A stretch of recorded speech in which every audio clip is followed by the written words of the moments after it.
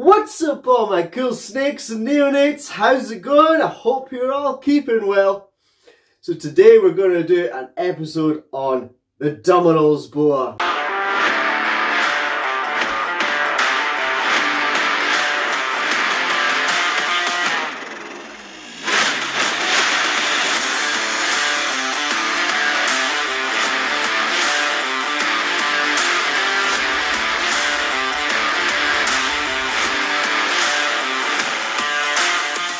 That's right, what an awesome and special snake.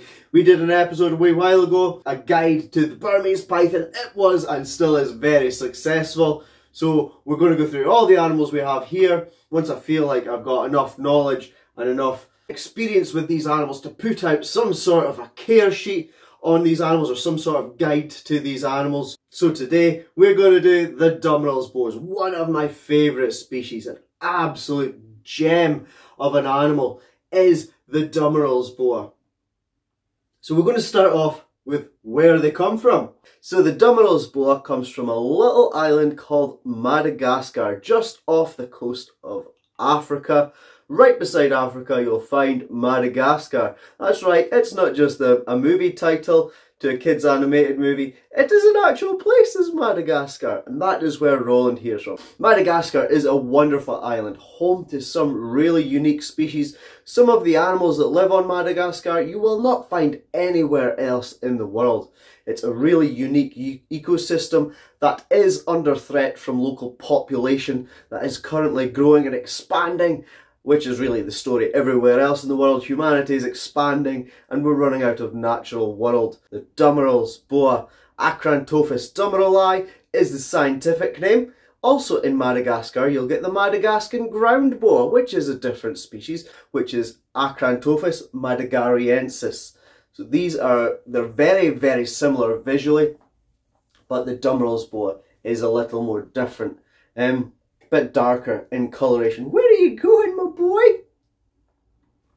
So Acrantophis dummerili, they are, of course, being from Madagascar, that area, they are an old world boa. So they are a member of the Boidae family, just like our common boas, our boa imperators, but their scientific names all start with boa, whereas these starts with Acrantophis. These guys come from the dry areas of Madagascar, so the savanna forests, the dry forests, not the rainforest that is commonly associated with Madagascar. Because of all of the destruction, habitat destruction going on in Madagascar, Madagascar has now regulated the exportation of local species of animals and fauna. Anything that is natural is now regulated from Madagascar, if not banned for exportation. So because of that, here in the UK, we need an Article 10, I think it's called, certificate to own these guys. Each animal must come with an Article 10. So if you're buying a dummerils boa, make sure you're getting one of these as well. It just means that everything's legal and everything is proper and you won't have any problems when selling them. I think it needs to be refreshed every so often as well. I think you need to reapply for a new one every now and then. But yeah, what we plan on doing when we start reproducing them is getting every baby will be Article 10 certified. Wonderful species of boa, extremely easy to keep. Throughout this whole thing you guys are going to hear me sort of referencing the boas, the different species of boas. So we've got red-tailed boas here, we've got common boas, boa imperator, boa constrictor and Acrantophis. So as we go through, you guys are going to hear me talking and referencing the other species of boa. That is probably because you guys have got one of the other species and you're looking to branch out your collection and add another species of boa, and you're looking at the awesome and amazing dummerils boa. What I always say when I'm doing these sort of care guide videos, the atmosphere in my animal room might be different to your house or your animal room, so it's a guide video for you guys.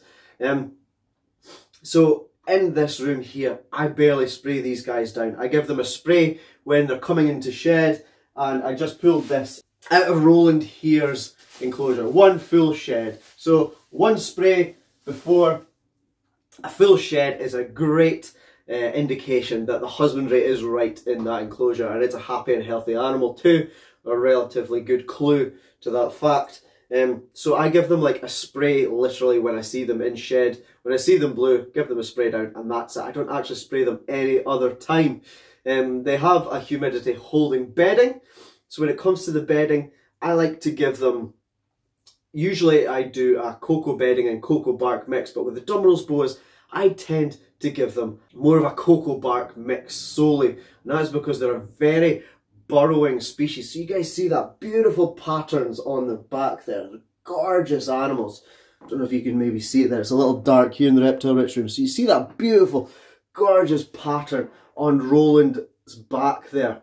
They have that pattern to help blend in with the floor. They're a largely ground-dwelling boa. They don't tend to climb much. I've never really seen them climbing much. I'm not saying they won't climb much, but they don't seem to climb much. They prefer to burrow into their substrate and camouflage and go invisible in their mind, in their substrate. So a nice deep cocoa bark will do these guys just fine to help them sort of burrow in and help them turn invisible and feel comfortable and happy in that enclosure. As for hides and things like that, as long as they're able to burrow into their enclosure, I don't bother with big hides. They tend not to use them. Lilith, our smaller female, she has a hide and she's usually, more than likely, you'll just find her burrowed in her substrate around her basking area. Won't you, my big man? He doesn't have a hide at all, do you? And you're just a happy, handsome boy. Yes, you are. They are a very slow growing snake. If you're wanting a big snake quickly, this is definitely not the animal for you. And if you want a big snake quickly, no snake's the animal for you. These guys are stunning when they're younger, but they do take a very long time to grow. I wanted one of these guys since I first seen them in 2009. They're not very easy to get a hold of. Large part of that being that they are so slow growing. Breeders keep a hold of them for so long before they start making a profit. They were never really interested in breeding these guys.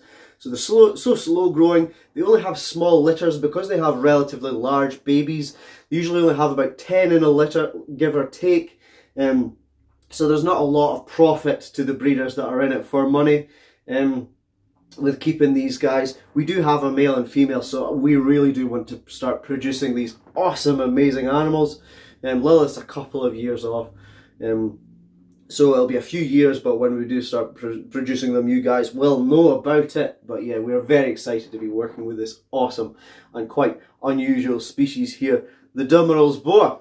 Speaking of reproducing them and babies, the babies can be quite tricky to get eating for that first year. They're certainly an interesting species when it comes to feeding. They will sometimes drop feed. You could dangle a rat in front of their face and they'll just stare at it for hours, put it down in front of them on the ground, and they'll help themselves to it within minutes and devour it. And then other times you'll barely get the rat in the enclosure and they'll snatch it out of your hands.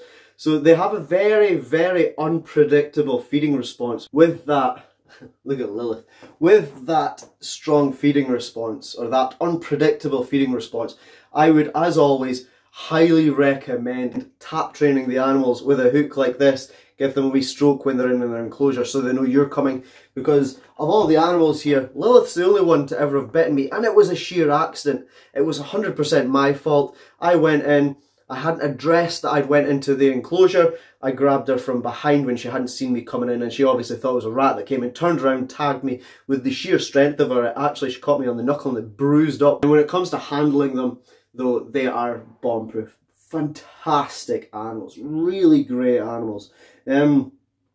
On par with likes of royal pythons and things like that for handling. I would say that these guys are a fantastic step up if you're wanting to go from a royal python. You're wanting to get a larger snake, but not something that gets monstrous. This is a male, so as always they're sexually dimorphic. So or as usual, they're sexually dimorphic, not always the case.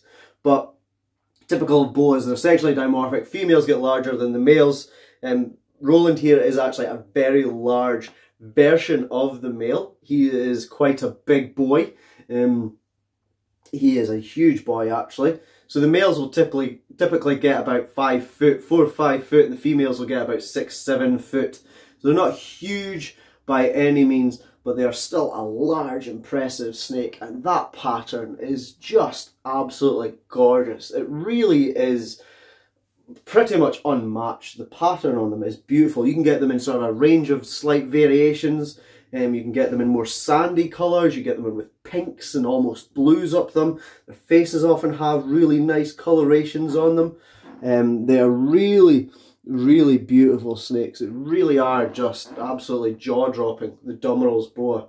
The Madagascan ground boa that I mentioned earlier on, they tend to be a bit more orange, I've noticed. They're a bit more of an orangey colour, whereas the dummerils are a bit sort of more chocolatey colour, I think is the best way to describe it. But they're beautiful. They have that gorgeous sort of underbelly pattern. They have that sort of faces down the side, the alien faces down the sides of them. They're just gorgeous. I remember the first time I seen these on the internet somewhere in 2009. And immediately I was like, I want one of them. It took me about 10 years to get my hands on one, but it was well worth it when I did. When it comes to handling these guys, they are different. This is probably one of their main differences to your other boas and pretty much other snakes, is the strength that they put in when you're handling them is unbelievable. They're just so tense all the time. I use Lilith, our female dummerils boa, in sort of our Zoo to You and our kids' programs and things like that, our school visits and stuff. But I never let the kids handle Lilith, and that's simply because her comfort grip, her grip that you can see Roland doing there to make sure he's not going to fall, her comfort grip and just their general being is very tense and very strong. And if, you know, a kid, if she comfort grips onto a child, the child wants her off and I can't get her off immediately. You know, the kid could panic and all that kind of stuff. Not that the snake would intentionally hurt someone, but the fact that it could cause a little bit of a panic. So when we're dealing with the dummerils, we actually don't let the kids handle the dummerils, we let them pet the dummerils because they are just ridiculously strong. Lilith puts way more strength into when I'm handling her than Hunter, our 9-foot Burmese python. And she's only about 4 foot long. She is ridiculously strong. They both are. They're very tense snakes. This is actually the most relaxed I've ever seen Roland. Normally they're like, well, there you go, I can't even straighten them out. Normally they're like ruler straight and you can't bend them and they're so rigid and it's crazy. I've never handled anything like a dummerils boa for sheer strength and tenseness. They're an extremely strong boa when it comes to handling, which is just as well. They don't really get over about 7 foot long, because if they were any bigger they would be a sheer handful to handle. But they're absolutely wonderful, as you can see here. We're getting a nice big cuddle with our boy Roland. Let's swatch over, swatch was swanching. Let's swatch over, I still can't say it. Let's swap over to Lilith and we'll carry this on with the female. But how wonderful is our big boy Roland here. There we go, pretty girl. So Lilith, this is Lilith, our female. Look how gorgeous and light she is compared to our boy Roland. She's beautiful. We're going to get some pretty babies off you, aren't we? So when it comes to housing your dummerils boa, you want to have a deep substrate in there because, like I say, they like to bury, they like to burrow down. So you want to have that deep substrate in there. Temperature wise, it's pretty much exactly the same as your red tails, your common boas. It's about 32 basking spot, cold end of about 26. They're pretty bomb proof when it comes to sort of enclosures. It's your typical sort of snake temperatures in that way. Humidity wise, the odd spray when they're coming into shed is all that they need, as I've mentioned. And when you're building their enclosure, you want to put a lock on it because they're so strong, as I just mentioned. Roland here has opened up his enclosure. You guys will see on a previous video he managed to get out and kill some spiders because he managed to open his own glass with his sheer strength and got loose and just knocked some spider enclosures over and accidentally killed some spiders, did our naughty boy Roland. You also want to put ventilation in there. So as well as being stronger than any other snake that I've met, they also have the strongest smell of any other snake that I've met. Well, maybe not than the false water cobras, they're very stinky. But these guys pee a lot. They like to do a #1 and it smells. Roland is really bad. I don't know if it's because he's male, his is a little worse, but he also doesn't have very good ventilation in that enclosure. So when you're building their enclosures, you want to put plenty of ventilation in there to make sure that the air circulates and as clean as possible. And whenever you see a pee, pull it out as always. So yeah, that's pretty much the setup, just the usual. They don't really tend to soak. If you've got the space, give them something to soak in if they want to, but I've never seen them soaking. I just give them a large water bowl and that is enough for these guys to get a drinky. Isn't it? You like your drinkies, yes. They just prefer just to hide in their substrate all day long. They're a very lazy species, even by boas standards, they're quite a lazy species. Sometimes, you guys know, I like to, in the summer, if it's a warm enough day, I'll take all my animals out one at a time and I'll let them down on the ground and let them soak up some of that natural UV, some of that natural sunlight. Lilith here, I'll sit on the garden chair, let her wander down. She'll literally either not move from my lap or get as far as my feet and curl up on my feet and just go to sleep for like an hour or two. They are extremely lazy and easygoing snakes. They're not the most active of snakes, so if you're wanting a snake that's going to be sort of whizzing around the enclosure all day long, the dummerils boa is definitely not for you. But if you want something that's gorgeous, puppy dog tame, and so easy to look after, dummerils boa is definitely up there. The size of the enclosure, I would always recommend very minimum. The length of the snake should be the length of the viv and one side. You really want to ideally have the length of the snake to the same as the length of the viv is ideally what you want. Like I say, these guys aren't terribly actives. These guys aren't terribly active. The most you ever see her moving is literally when you take her out and you handle her like this. And even then, she's not terribly fast. Are you, my sweetheart? No. So hope you guys have enjoyed this guide to the dummerils boa. Amazing snakes, awesome. Honestly, I cannot recommend them highly enough for anyone potentially looking at one. As long as you have the space for a good size viv, up to about a 6-foot vivarium, you guys will love this species. They're wonderful animals, very, very cool animals to look at, very unique. So guys, I hope you've enjoyed this dummerils boa special. What an awesome and amazing animal, really is, aren't you? Yes, you're a sweetheart. So thank you very much for tuning in. As always, like, subscribe, comment, share the channel around. You guys are doing awesome. We're almost at that 1,000 subscriber mark, so keep up the subscriptions, guys. Keep sharing the channel around. As always, from me, the dummerils, and the rest of the gang, take it easy. Peace. I'm done. I'm done. I'm done.